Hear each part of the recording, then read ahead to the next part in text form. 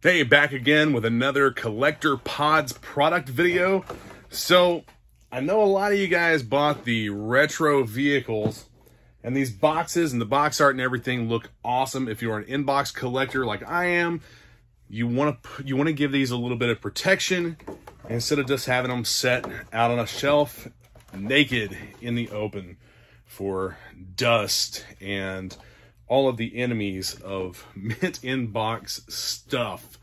So Collector Pods has released a protective box, a protective case that fit the retro vehicles. Who else makes a protective case for a vehicle set? Nobody that I know of. When I came across these and contacted Collector Pods, we talked for a bit, and the guy that owns the company is a collector, and that's why he made this stuff. So these products are by a collector for collectors.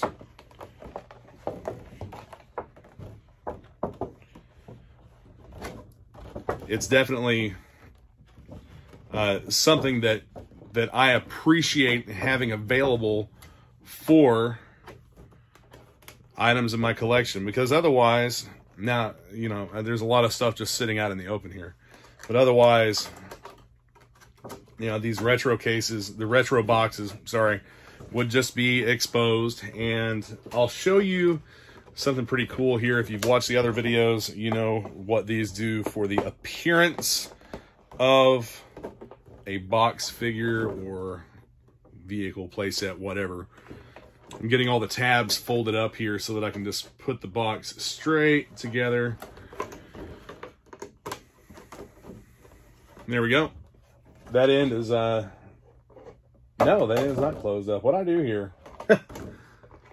Yeah, tab A into slot B, like this. Now it's together, it's closed on that end. So I'll keep my tabs and everything toward the back. And here we have the retro GI Joe Awe Striker. And oh no, this might actually not be for the Awe Striker.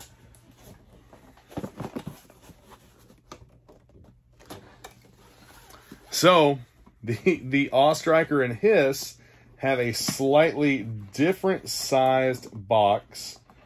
Come on. Have a slightly different sized box than the Fang. And this one is specifically sized for the Fang.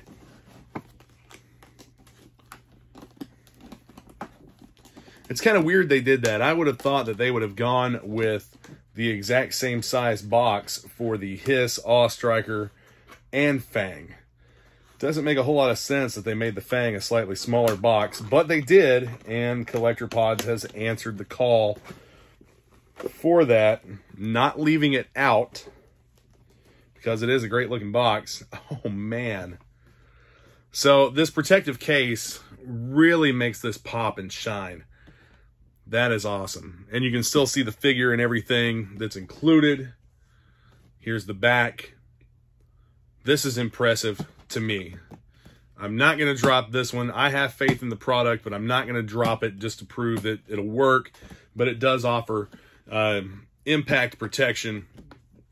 The box is rigid enough to protect it, and yet has enough give that it'll absorb the shock and won't damage, shouldn't damage the protective box. But this is awesome. I mean, this is almost an exact fit for the Fang box. And like I said, the Fang box is a little bit smaller than the Awe Striker box. Like I said, that's very odd to me. So let's go ahead and get the Awe Striker packaged up here. I think this one's going to fit it. I'm pretty sure that I only got one for each retro vehicle that I have. Get that film peeled off here. The film's real easy to peel off. This one's going to come off in two pieces.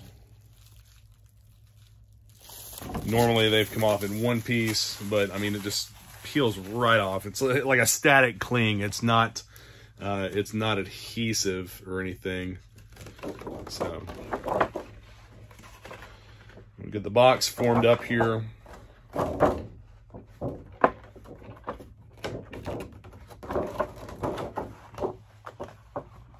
And they do offer protective cases for other products as well. They offer protective cases for Nintendo games and a few other things. Also for boxed classified figures and for Marvel Legends. And I have a couple of those that I will show you in another video whenever I make the video for their classified case. Usually I'm not a huge fan of most cases like being made to fit multiple things, but I also understand that from a production standpoint, it's expensive to make something for each individual one sometimes. So let's get another damn near perfect fit. I mean, this is great. Perfect fit for the Ostriker. Let me get it tabbed in here and get everything closed up. That really makes a nice looking display.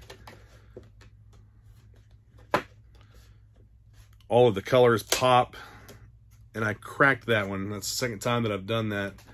But again, probably my fault for the way that I was bending it. So there we go. Ostriker in a collector pod. Can't tell me that doesn't look fantastic. And there we have the back. And I also have the Hiss and the Hiss 3 down here that I'll put into boxes as well. We don't have to do that on film. You get the point. We've got it for the Fang, and we've got the Ostriker and the Hiss. The Ostriker and the Hiss both have the same size box. The Fang is just a little bit smaller.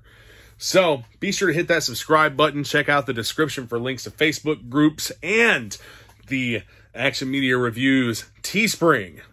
Click on that link and you can get t-shirts and all kinds of other merchandise to help support the channel. All right, guys. Thanks for watching. Yo, Joe.